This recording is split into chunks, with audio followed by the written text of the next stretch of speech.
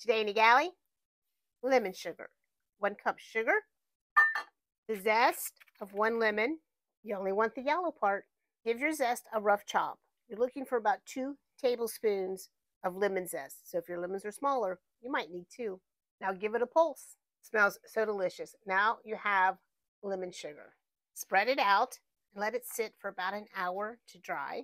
Store your lemon sugar in an airtight container. If it does get hard on you again, simply put it back in your processor, give it another whirl. You can use this lemon sugar to replace the sugar in anything lemon that you're baking. Cakes, pies, cookies. You can use it to rim a cocktail glass for a lemon drop.